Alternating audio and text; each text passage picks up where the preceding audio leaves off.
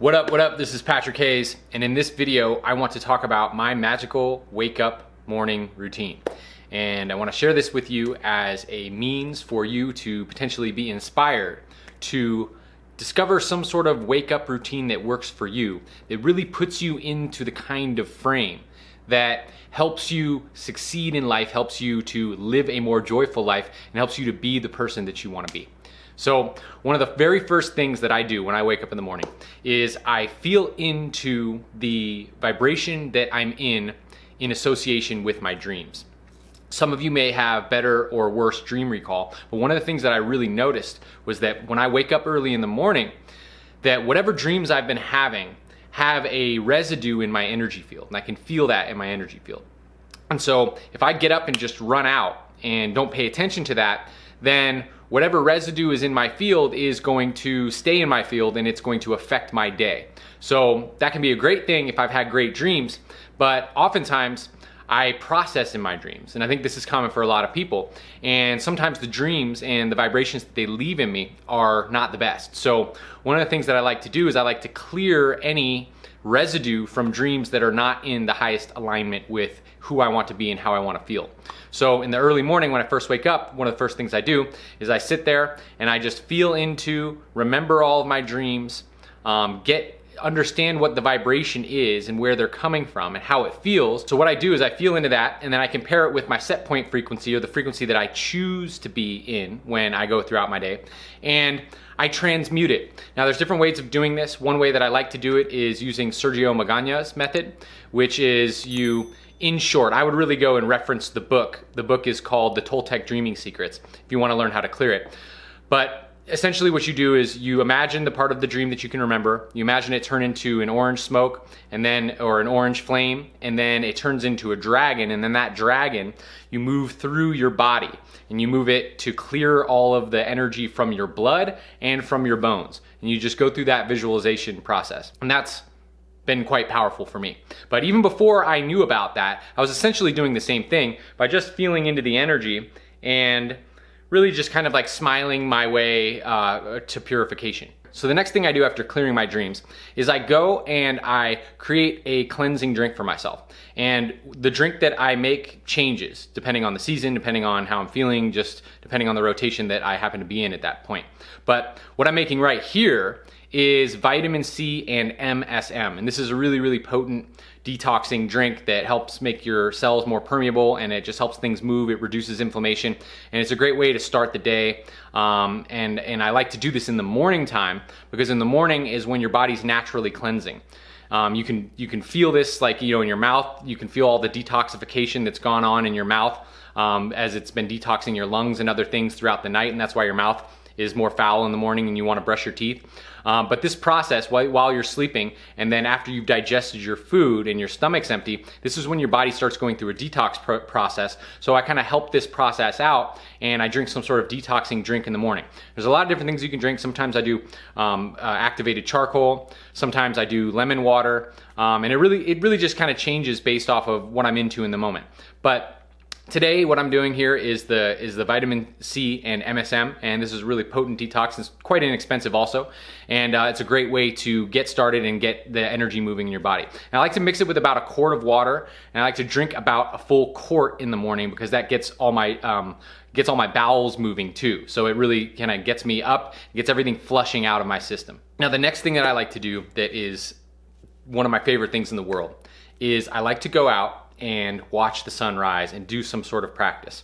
And recently I've been doing a 5 elements Qigong practice, and this has been absolutely profound.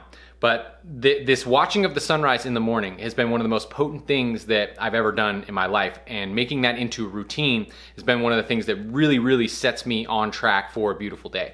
Because there's something about the sunrise, when you're watching the sunrise in the morning, that it's like the celestial bodies are like the sun is teaching you how to wake up with vigor and excitement. And so when I do my practice and I watch the sun and essentially sun gaze, then what it does is it really gets me inspired and excited about life. And what I do is I try to tune into the energy of the sun and think of myself as like an induction coil. So the vibration of the sun is exciting the like vibration within inside of me, and then I am inducing myself into the same vibration as the sun as I'm watching it rise. And this is just, it's a beautiful way to get started, and it really energizes you.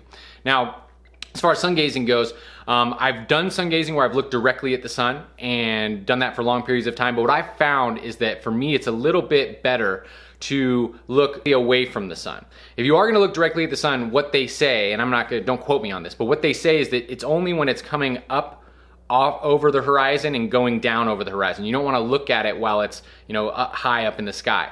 And that's how I did it when I was looking directly at it. And it worked and it was great. But nowadays what I like to do is just look a little bit to the side. Essentially, I want to get the light into my eyes, but I'm not looking directly at the sun so that so every time that I blink, I see the sun for the next 5 minutes. Now this Qigong and sun gazing really starts getting me into the vibe. It really starts tuning me in to the frequency that I like to step forth in throughout the day. But then the next step that I take it to is then I go and I meditate for not a long period of time, usually somewhere between 15 and 30 minutes. But there are times that it goes on longer than that, and there are times that it's shorter. But essentially, what I'm doing really here is I'm priming myself, and I'm really getting into the space that I want to be in before I start my day. And then I do a couple practices that I'll describe here in just a little bit. But essentially, the whole idea behind this is that the vibration that you move into the day with is basically the tone that you're setting, right? And if you can put yourself in an amazing space in the morning, you have a much better chance of having a great day. So my meditation is really, really powerful to me. It's really important to me. Some of the things that I focus on while meditating is, well, one, just feeling good beyond thought. So what I mean by that is I will focus on just the essences, like just the feeling states. And usually I've just gotten a dose from the sun here, so I can tune into the sun energy, and I just feel into that energy, and I feel what it feels like, and it feels like a smile, and it feels warm, and it feels beautiful, and I can get to the point where everything I'm looking at feels like it's smiling at me. And that's really the space I like to get into, where everything that I look at, everything that I think about is smiling back at me. And when I feel that space, when I feel that joy, then I sit and I bask inside that joy for, about 10 or 15 minutes or 20 minutes or however long I feel like I need to really get into that space. And then I can start thinking about different things that I'm going to do that day as I'm finishing up my meditation. And then I bring that smile to the idea of all these things. Now, as I finish up my meditation, what I like to do at the end of it is I like to think about the things that the tasks that I have for that day, and think about the things that are most important to me for that day. And then I like to do a little visualization practice, if you will, regarding those things to kind of prime myself to make that process as smooth as possible. So what I do is I look at it from two different directions. I imagine it going really smoothly and beautifully, and me being very grateful for it going smoothly and beautifully.